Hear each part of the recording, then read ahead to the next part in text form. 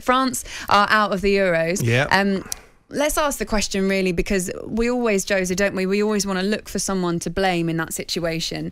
There were some real standout performances in that France side, but why do you think this has happened? I remember you were saying actually that anything that isn't making it to the final for France will be a failure. So this must be a failure with a capital F. I believe so. Amazing players, great squad, very good coach, tradition, status, know-how. I think it is a failure. But to find and to say, you guilty, I would say, Switzerland, you guilty. You guilty. Because without stars, they were a team. Petkovic is doing an amazing work for many years. Switzerland went from a team that barely could qualify. They went into being consecutively in final phases of World Cups and Euros, and now beating the world champion and reaching quarterfinal in such a brilliant way like they did. Because don't forget, people think about the penalty shootout and the extra time, but the reality was that Hugo Lloris kept the game open when he saved the Ricardo Rodriguez penalty. The reality of the game was Switzerland much better than France and could be 2-0 after, let's say, 58 minutes or so. Because of they missed that penalty, the game changed. But the reality was, for me, Switzerland as a team, they were fantastic. Certainly, I also believe that France, they had a little bit of fun, which in football, I think you must have fun after the game, not during the game. And they had fun too early. They were playing fantastic. The way they changed the result, amazing.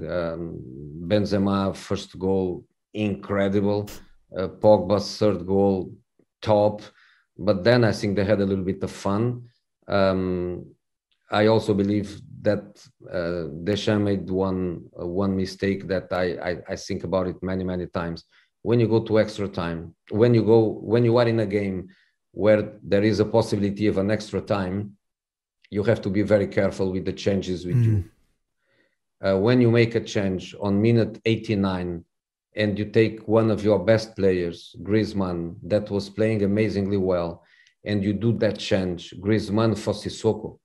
If this is a points game without extra time, that's okay. That's okay. But when there is a perspective of an extra time, that's a big gamble. I watched the game that I was expecting to watch, you know, a big game.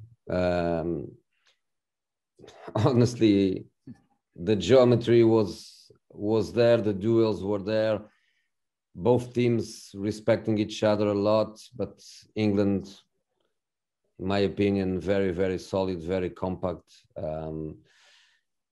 And you know, in the right moment, couldn't be in a better moment to do it with 10 minutes to go, and then the little bit of luck that you need in the crucial moments with that Thomas Muller face to face with Pickford. But I'm really happy for Southgate. I'm really happy for the players.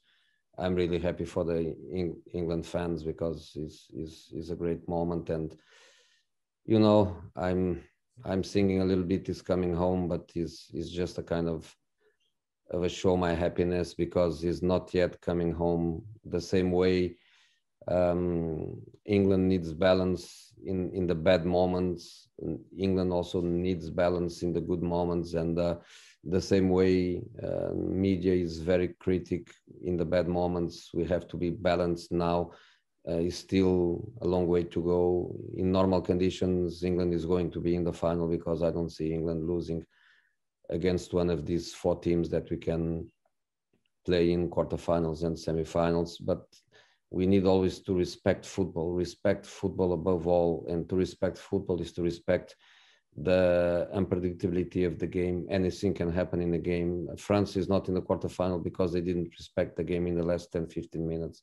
So let's enjoy, but let's enjoy for a couple of days, and then I'm pretty sure that St. George's Park will be calm and focused and ready for the next one. It's very important for everyone, especially, of course, for English people and English football. But I told from the beginning of our conversations